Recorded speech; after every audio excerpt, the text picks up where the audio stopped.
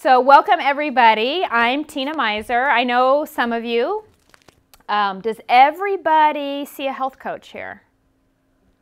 Some people don't. Okay. So I'm one of two.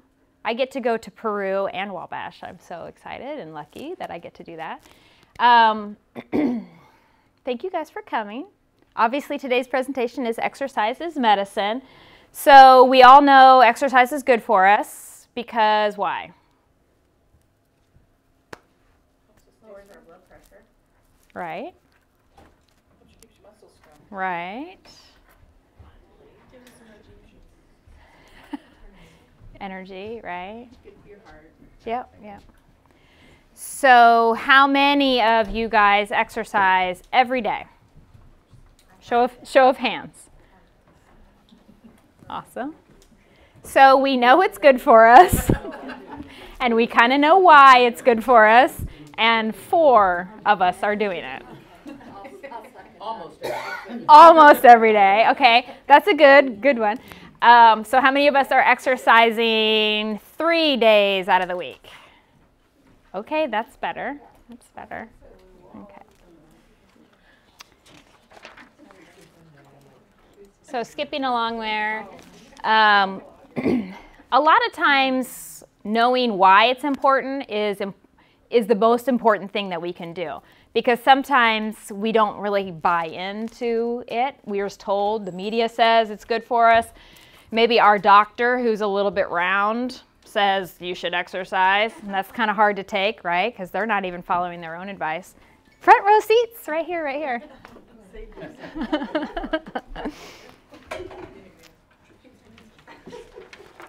Economics of exercise. You guys probably don't even know that there's an economic benefit to exercising. And then talking about bringing it back to you, making it personal. What is your goal? So this is from the National Institute of Health. This is the things that decide if we're healthy people or not. Number 1, physical inactivity.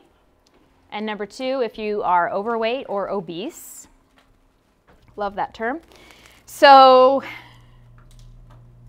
out of 35 different health measures that they used to decide which state was the healthiest, Indiana was 38th down on the list. So yeah, we could blame the weather this past 6 months though, right? So Indiana has quite a ways to go. If you think about the standards of what we're being judged on as far as what makes us healthy or not, how many people, what percentage would you say of Americans are meeting the standards for physical activity? 10%. 10%? Glass is half full, right? Okay. 80% of Americans do not meet the standards for aerobic activity and muscle strengthening. So yeah, it's pretty bad. What percent of Americans are so sedentary that they are getting 0 benefit at all? These are the true couch potatoes of the world. What percent? 50? 45. 45% are not sufficiently active to achieve any health benefit. This is huge, especially when we're saying your leading health indicator is your physical activity. So we're missing the mark big time here, right? So again, just reiterating, exercise is powerful. Some people have chosen to exercise and they've been able to come off of their medicines. It is that powerful of an effect. Those people over 60, so we work, right, with people over 60. People over 60, less than 2.5% of that population group is getting a modest level of activity. So.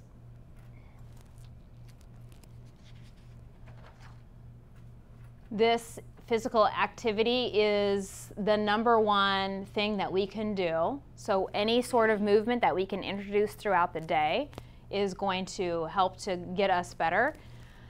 And when we're working with our clients, if we can practice what we preach, then it comes across as a little more genuine too, right? So why is it important? Why am I here? How do I have the ability to say that this is true?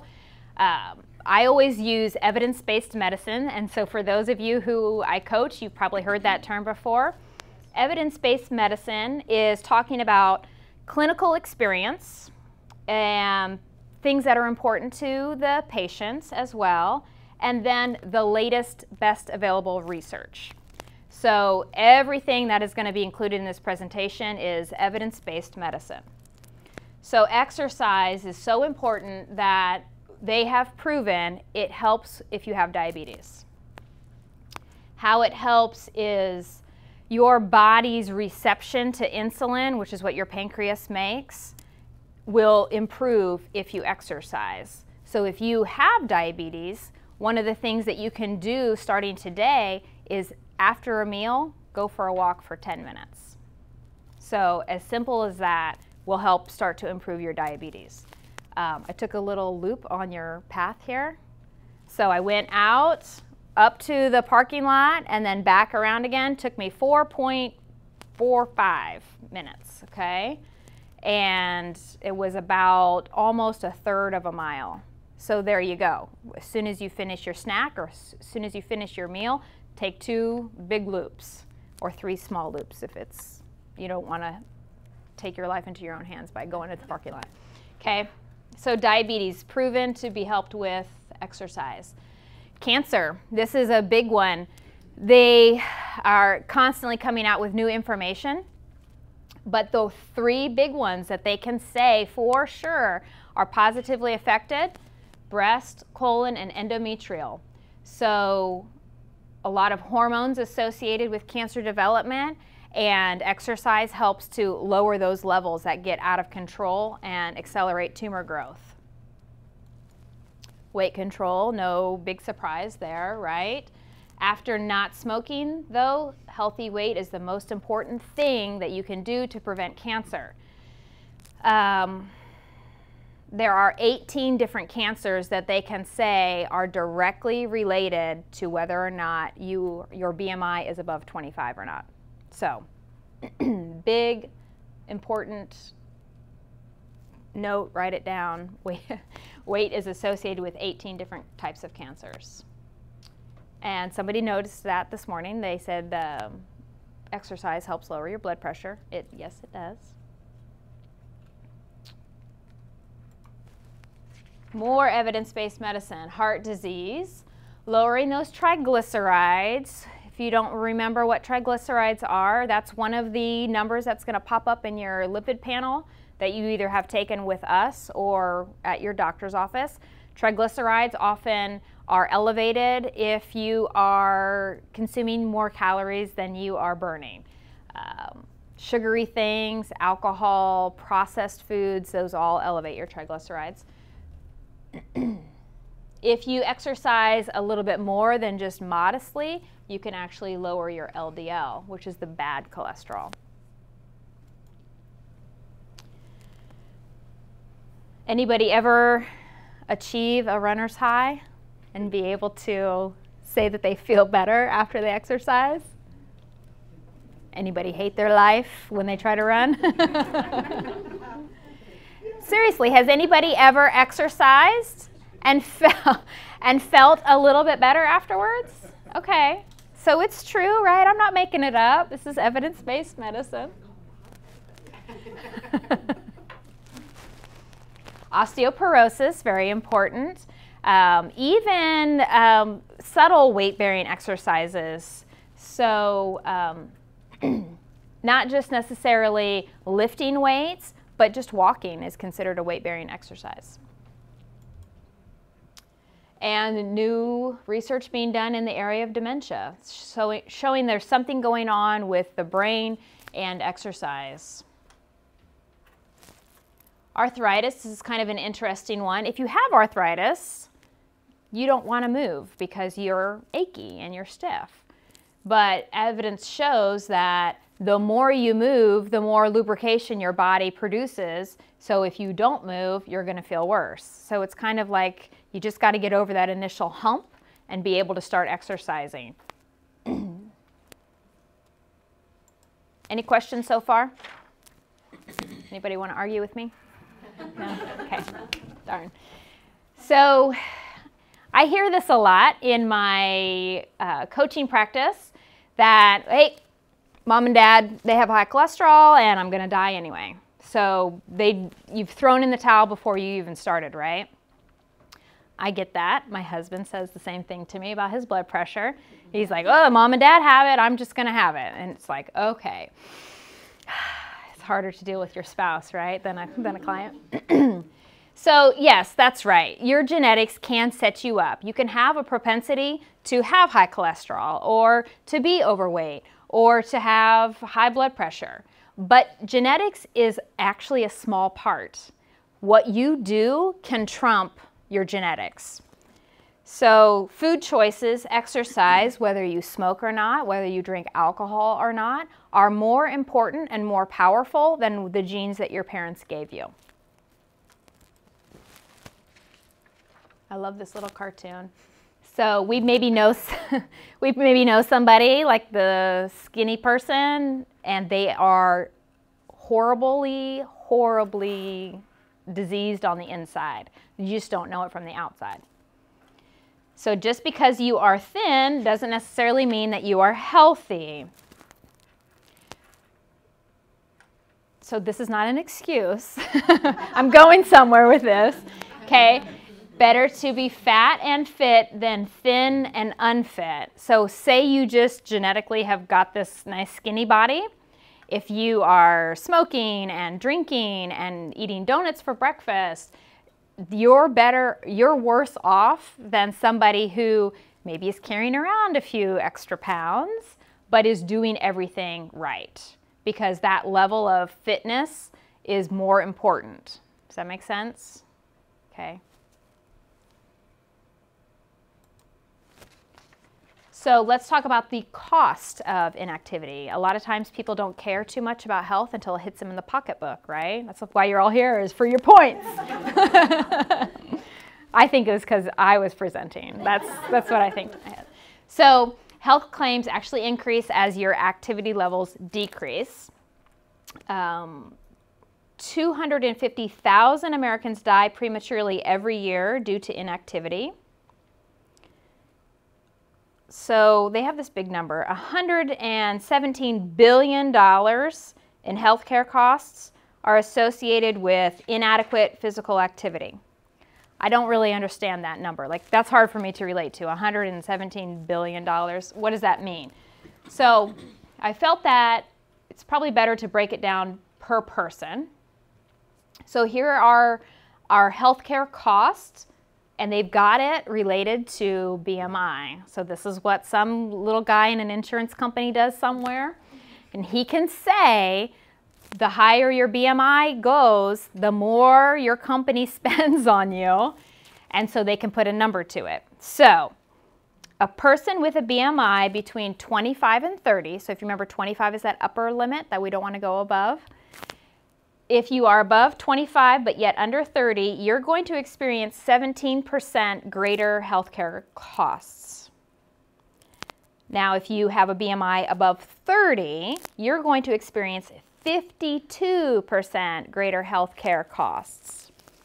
So what that breaks down to is that 25 to 30 person spends about $4,500 more a year in healthcare.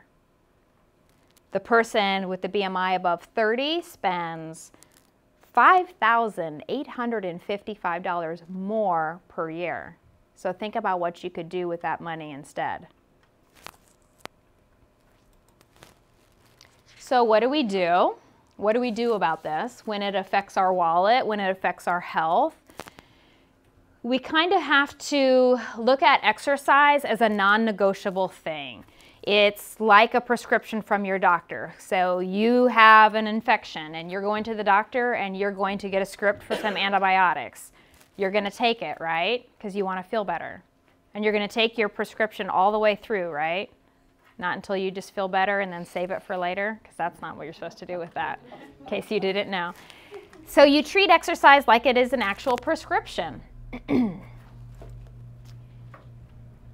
You can visit your doctor, ask him what he thinks you should do, or ask her what she thinks you should do. You can join a gym or join the YMCA. They have lots of personal trainers. They can help you write some sort of an exercise prescription that's going to be personalized for you, because what you like, you might hate. So you have to make sure that you're actually enjoying it. We don't want anybody trying to exercise and cursing my name. Like, there's lots of things that we can do that will be fun, and I guarantee that you'll find something. So you may be thinking, how much time is this really going to take? Like, I got so much crap going on in my life, I don't have time to jam one more thing in, right? Anybody feel like that? Right? So 30 minutes of exercise, 4 to 5 times a week. Doesn't sound like too much, right?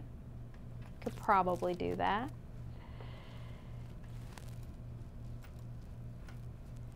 So thinking about the time you take to brush your teeth, brush your hair, hopefully take a shower, right? Those are things that you wouldn't skip. Those are things that you do every single day. So if you think about the time you're taking for your personal hygiene, the exercise is non-negotiable, just like that. You just want to build it into your schedule and take time to do it every day. So these are the guidelines. 150 minutes a week of moderate activity. What does moderate activity mean? Any ideas? Walking is considered moderate. Not plodding along like my mom does when I try to walk with her. And you're like, oh, come on. It has to be like a little bit of a walk. Don't tell her I said that. Something else. Okay. So tennis, swimming, aerobic dancing. Anybody ever done that Just Dance on the Wii? Yeah. That'll get your heart rate going. Jumping rope, heavy gardening. So that would be like, moving like mulch and using the wheelbarrow, things that get your sweat going a little bit. Hiking. All of these things are considered moderate activity. So, you don't have to go to a gym and just spend your time on the treadmill. You can get out there in nature and hike around. That would be considered moderate activity. So all adults need 150 minutes of heart pumping activity per week. Down there at the bottom, research shows even those 10-minute bouts of physical activity work. So I talked about that, especially with diabetes. So if you really feel like I just can't devote 30 minutes a day to doing this, try to break it up into little 10-minute segments. So even 10-minute segments are better than nothing at all. So thinking about how many of us raised our hand that said we exercise every day, how many of us raised our hand and said we exercise 3 times a week, how do we make this happen? How do we say, you know what, this is important and I want to make this happen? Is you got to decide what your goal is going to be. Like, what can you possibly envision yourself doing? And the end result is that you're going to feel better. The end result is that you're going to maybe improve your numbers, come off some medications, lose a few pounds maybe, right? So trying to get started, number one thing is schedule your exercise. Do you guys have calendar appointments where you got the next thing going? Maybe you got the reminders on your phone, right? So trying to utilize that calendar scheduler to put it in your calendar. exercise or go for a walk. Find a coworker that's going to be your buddy. Make sure you guys both aren't slackers. You can only be a, you can only be a slacker. You can take turns being slackers, but you both can't be slackers on the same day, okay? So put it on there. Exercise with Bob or walking, you know, today at lunch. Put it on the calendar. What kind of exercise are you going to do? So a lot of people maybe haven't done a lot of different types of exercises. Make a master list of everything. Some of the things that we talked about today, maybe something if you just want to Google things to do for exercise, and make your little bucket list. You're just trying it. Like, this is an experiment. I'm going to try swimming at the Y today. Oh, hated that. So then the next day, you know, it's okay. Try something else. I'm going to try a spin class, okay? Oh, hated that. Oh, hated that, right? About died in my first spin class, too. It was terrible.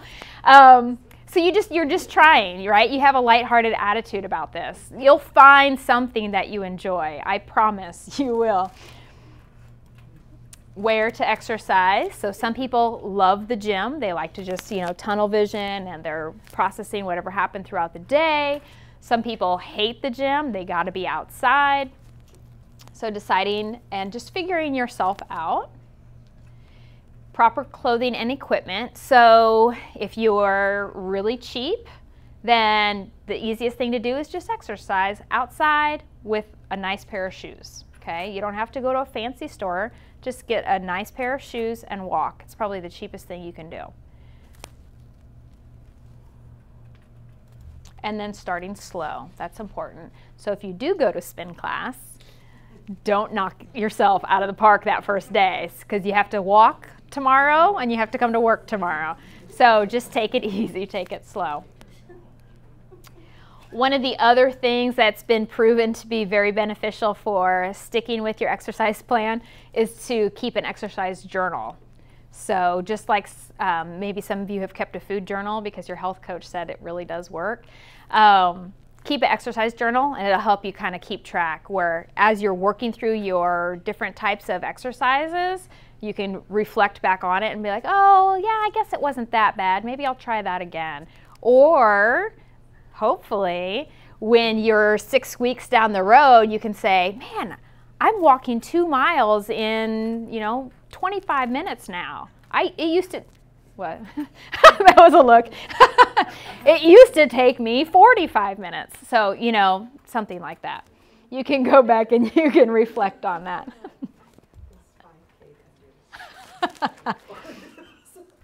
So goal setting is important. If you can kind of have an end goal in mind, like I really would want to just start exercising, okay? That's an okay goal, but it's not very specific. How are you going to measure that goal? So how would you say, like let's say you just want to start exercising, how can we better define that? How can we make a goal that would meet all of these requirements? 30 minutes, 3 times a week. Perfect, right? So it's specific. What kind of exercise are you going to do 30 minutes, 3 times a week? Walking. Okay, so walking 30 minutes, 3 times a week. It's specific, it's measurable, it's achievable, right? You're not going to die by doing that, right? Maybe. Realistic and timely. So maybe put an end cap on that. Like I'm going to walk 30 minutes, 3 times a week for the next 6 weeks. Bam, there's your goal. So that's what I'm talking about with making some sort of a goal. Finding an accountability partner, right? So you can let your coworkers know, let your family know what kind of goal you're going to be doing, and hopefully they'll help hold you to it. Not say, let's go for ice cream instead. So some of the things that we found helpful, MyFitnessPal. Does anybody use it? Anybody used it in the past? Does anybody love it? Oh, we got one. It's okay. Yeah, I kind of hate it.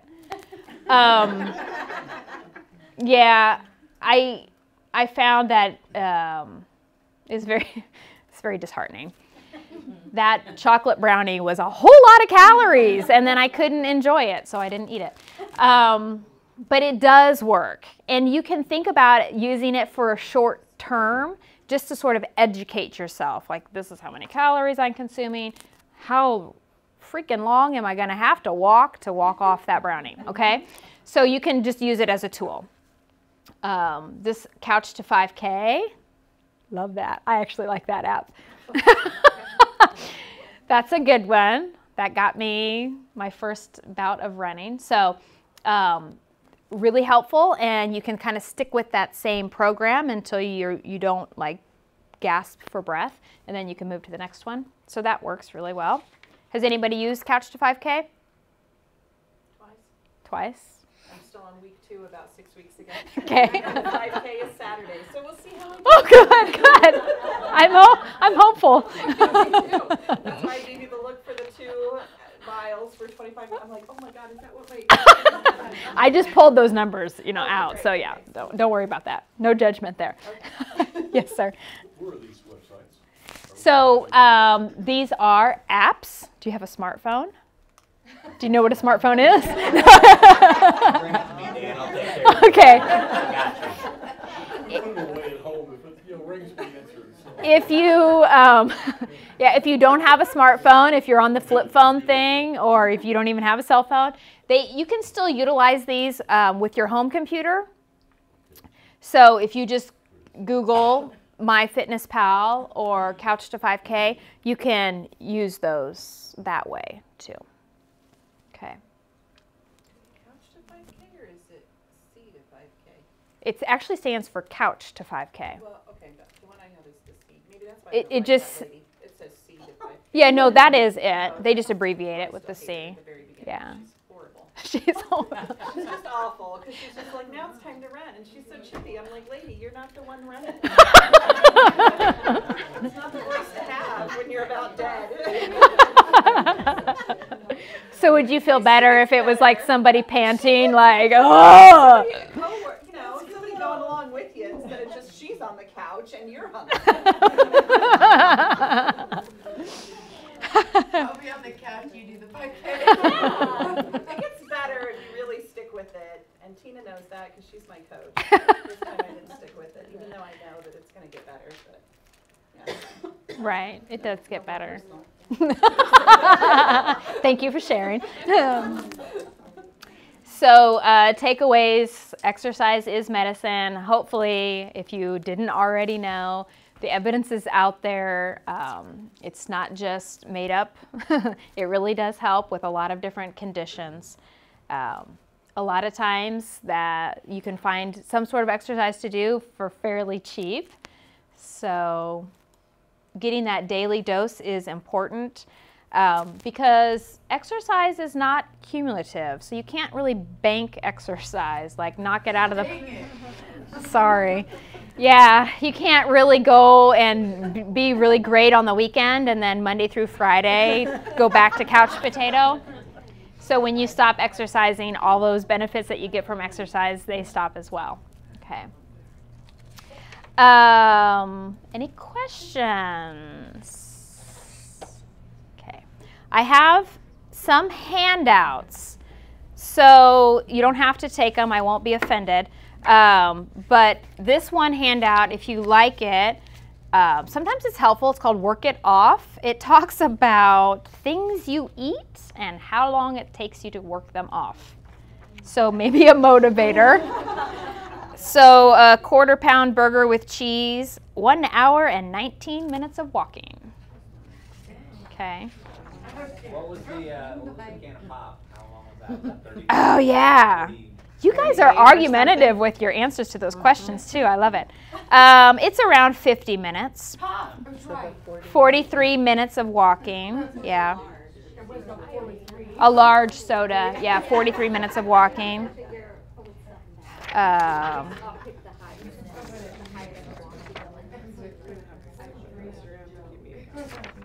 So that's one of the ones. You guys can come get that. So those of you who I coach with, you know I often talk about fiber. I'm kind of geeked out about fiber because fiber has been proven to aid with weight loss. So if you are serious about starting an exercise program, the number one thing, or the number two thing, I guess, after exercising would be to increase your fiber. And I'm not talking about Metamucil, I'm talking about real fiber. Because the closer you get to your daily dose of fiber, that recommended amount, it's going to actually aid in your weight loss. That's proven. And also you have healthy bacteria in your belly. It helps with your mood. Fiber is the only known food for your happy bacteria in your belly.